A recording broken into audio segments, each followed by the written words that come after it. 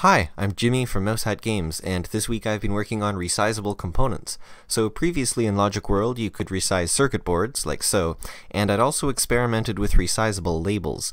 These were relatively simple, since each of these component types contain only a single rectangular prism, but this week I've implemented a full proper system for resizing components that allows us to resize even very complex components, for example this panel button here.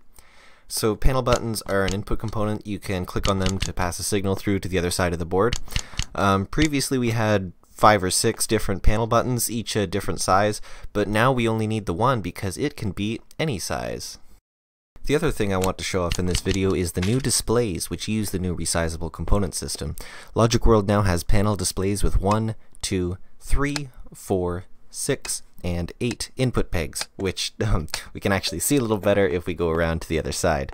You can resize panel displays just like panel buttons. Programming these guys to dynamically adjust their geometry was really hard, but it was worth it, because just look at how smooth that is. Over here I've built a wall with all the variants of the panel display just to show off how they have different colors for each different state.